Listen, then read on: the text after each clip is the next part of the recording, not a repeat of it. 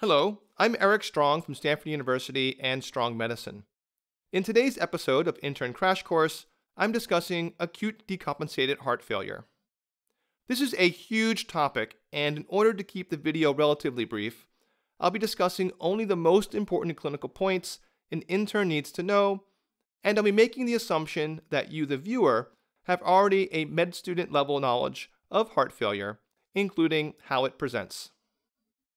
Let's start with a few important definitions, which often get confused.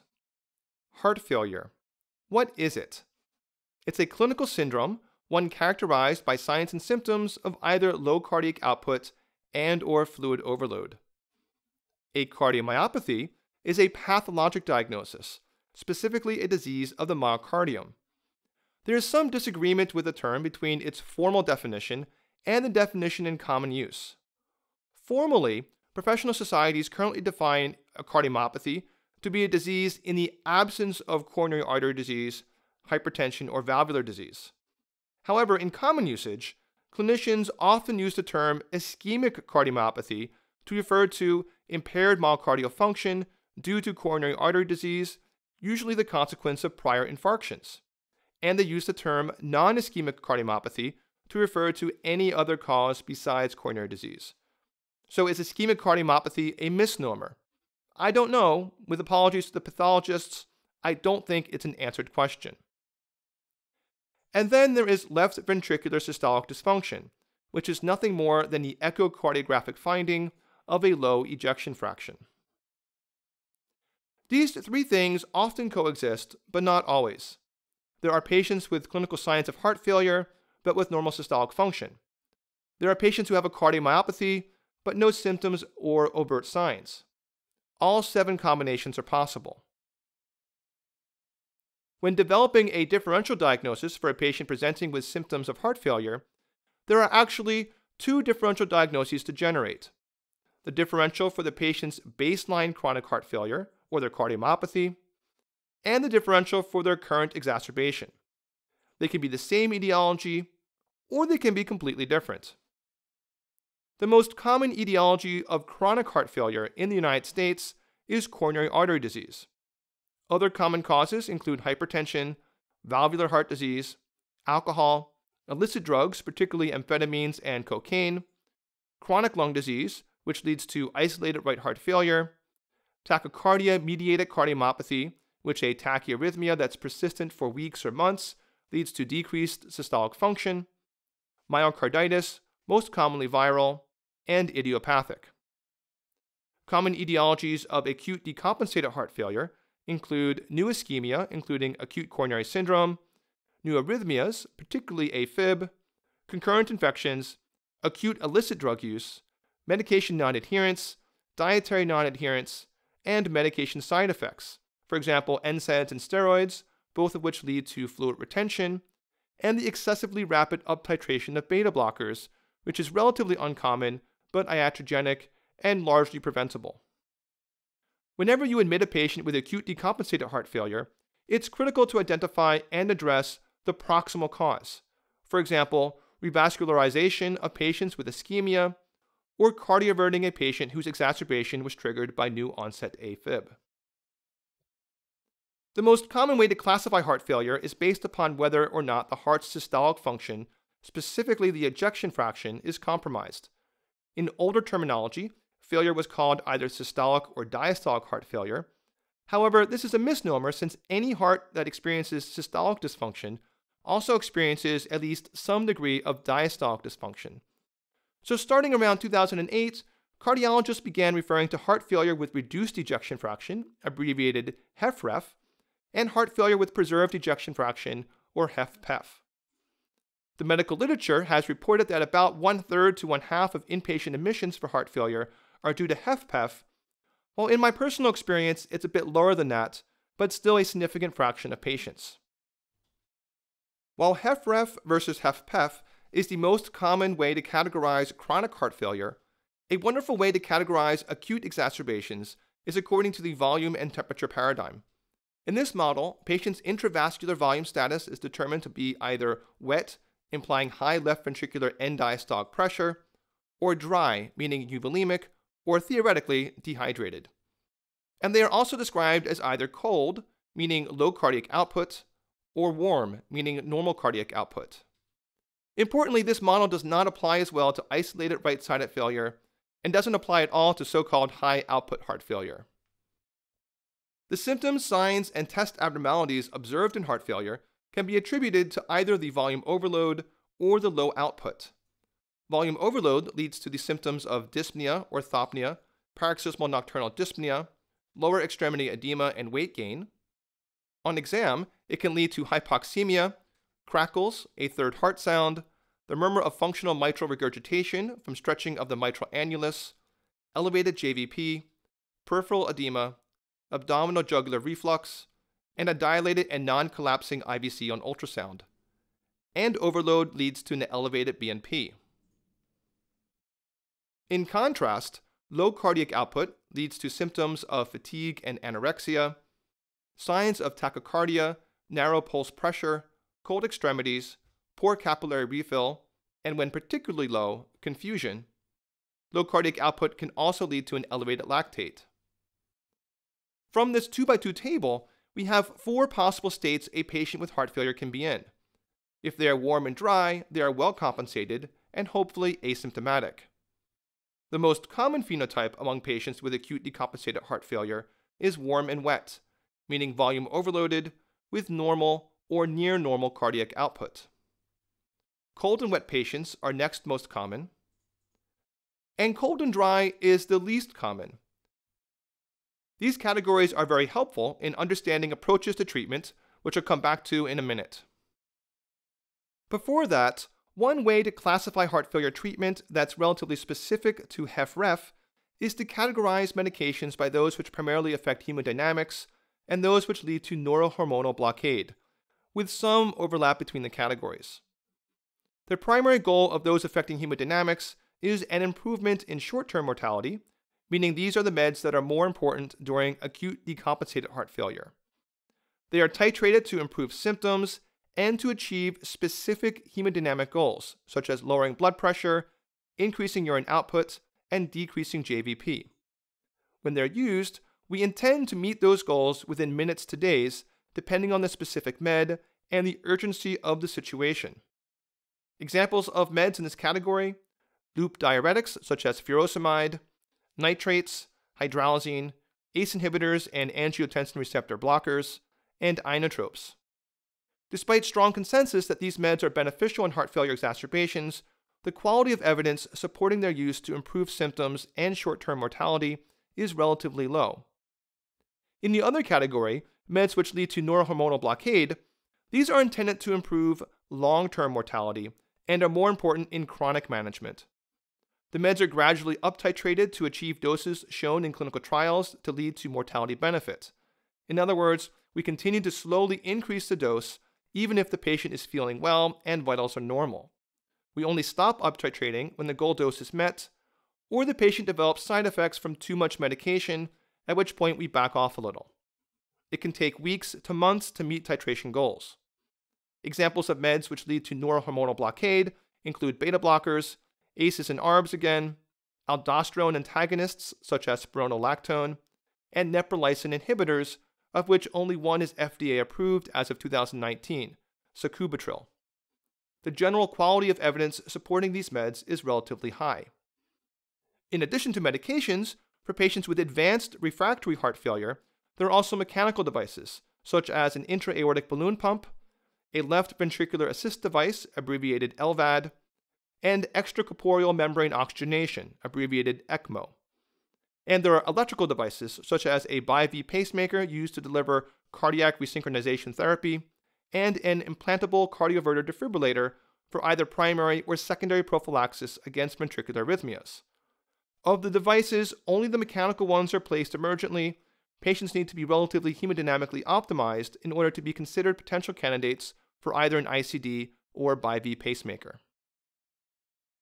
Now, let's return to our 2x2 table of wet versus dry and cold versus warm, and discuss how treatment is different in each of these 4 categories of heart failure. Once again, this model excludes isolated right-sided failure and high-output failure, and when talking specifically about treatment, we will also be excluding heart failure with preserved ejection fraction. The easiest category is the warm and dry, also known as compensated heart failure. Patients here should have their neurohormonal blockade meds gradually up-titrated to target doses as tolerated. Warm and wet patients are also relatively straightforward, with treatment focusing on loop diuretics to improve preload and vasodilators to improve afterload. Cold and dry patients represent a bit of a challenge, as they are the one subtype of decompensated heart failure who won't be helped with diuresis. One thing that can be considered for the acute patient is a small fluid bolus in the event that he or she has been over-diuresed. And by small, I mean 250 to 500 milliliters at most. And it carries the real risk of making an unstable patient even worse, so be very cautious and do this only in consultation with a cardiologist or other physician with some expertise in managing heart failure. Other treatments for the cold-dry patient include inotropes, specifically dobutamine, dopamine, and milrinone, and if refractory to inotropes, mechanical support. In my opinion, the cold-wet patients require the most nuance to treat. If a cold-wet patient has a systolic blood pressure that's relatively high, as in greater than 90, treatment should focus on short-acting vasodilators and loop diuretics, and if refractory to that, employ inotropes. Whereas if the systolic pressure is below 90, treatment should focus on inotropes and loop diuretics first. You can consider decreasing the dose of pre-existing vasodilators, but keep in mind that patients with advanced heart failure often do best with blood pressures that in other situations would seem really low. And once again, if the patient fails to improve with that, mechanical support is the only remaining option. If not already obvious, every cold-dry patient, and debatably every cold-wet patient, requires ICU or CCU level care. I'll now discuss some more specific pearls about monitoring and individual treatments. When it comes to telemetry, it's appropriate for the first 24 to 48 hours of an admission for acute decompensated heart failure, but it can usually be subsequently discontinued if the patient has been improving, is hemodynamically stable, and is without significant arrhythmias.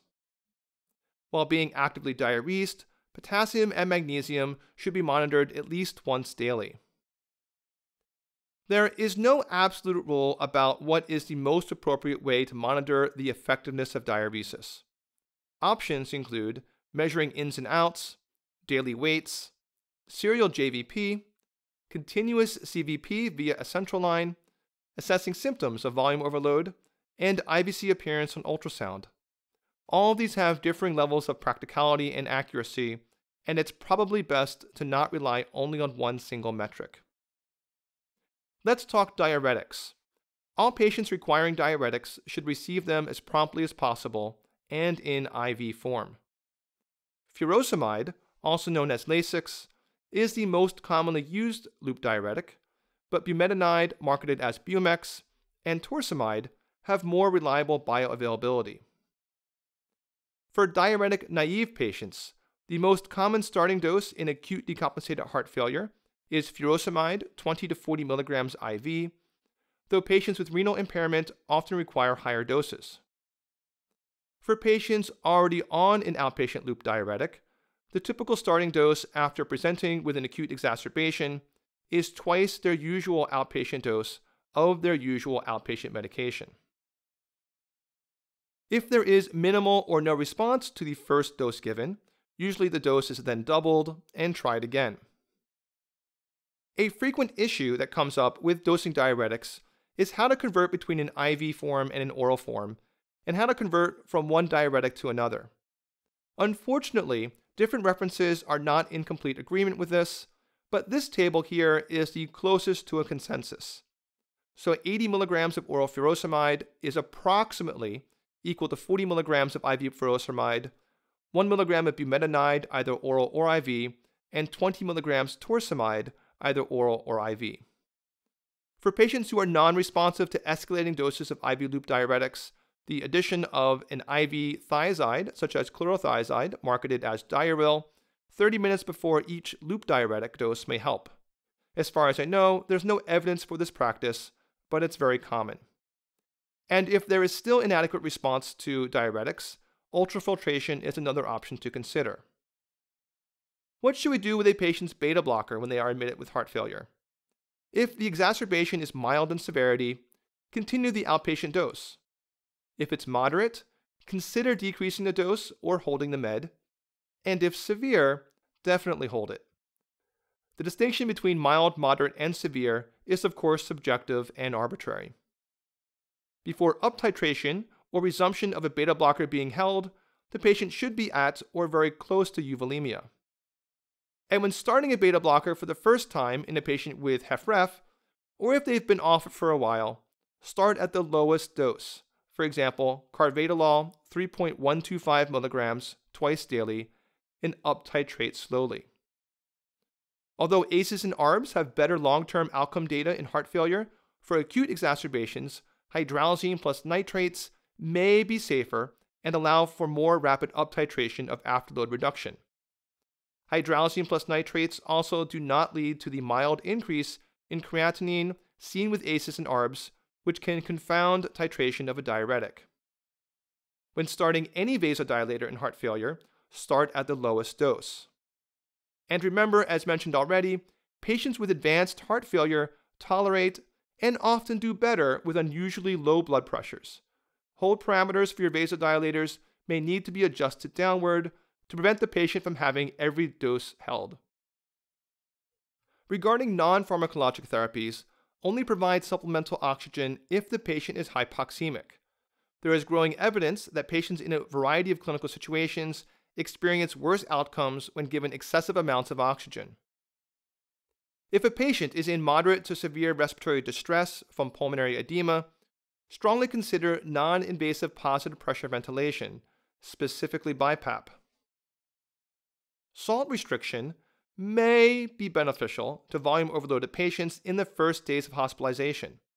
However, prior to discharge, consider switching to a diet containing the patient's usual salt and fluid intake to better estimate the appropriate outpatient diuretic dose. Although it is a near universal expert opinion that low-salt diets help heart failure patients, the one existing randomized controlled trial of which I'm aware that looked at combined salt and fluid restriction in acute exacerbations found there to be no benefit from it. A word about BNP. Although in clinical practice, BNP levels are more commonly measured to help with diagnosis than with prognosis, the literature suggests that BNP is more helpful as a prognostic marker, specifically when measured serially. If the BNP has not decreased between admission and discharge, the patient may be discharging too soon. They have an increased risk of readmission, they may require closer outpatient follow-up, and they have an increased need for follow-up with a heart failure specialist. And I'll end with a quick pearl about presenting a patient with heart failure during hospital rounds. It can be very helpful to explicitly categorize treatment as inotropy, diuresis, afterload reduction, neurohormonal blockade, and education and risk factor modification. For example, for treatment of the patient's heart failure, regarding inotropy, we have successfully weaned off dobutamine last night, and the patient seems to be tolerating that fine. For diuresis, we are continuing the furosemide IV 40 milligrams twice daily, and we're aiming for an INO goal of being net negative 1 to 1.5 liters by tomorrow morning. For afterload reduction, we have transitioned her from hydralazine nitrates over to an ACE inhibitor several days ago, and today we are uptitrating that lisinopril from 10 milligrams to 20 milligrams. For neurohormonal blockade, we're still holding off on the beta blocker for now while she's still a little bit hypervolemic, but we hope to be able to start carvedilol in about 2 to 3 days.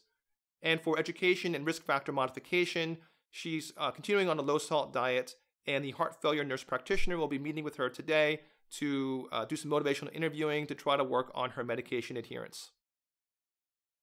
That's it for this video on acute decompensated heart failure. Remember to like and share it if you found it helpful. Thanks for watching.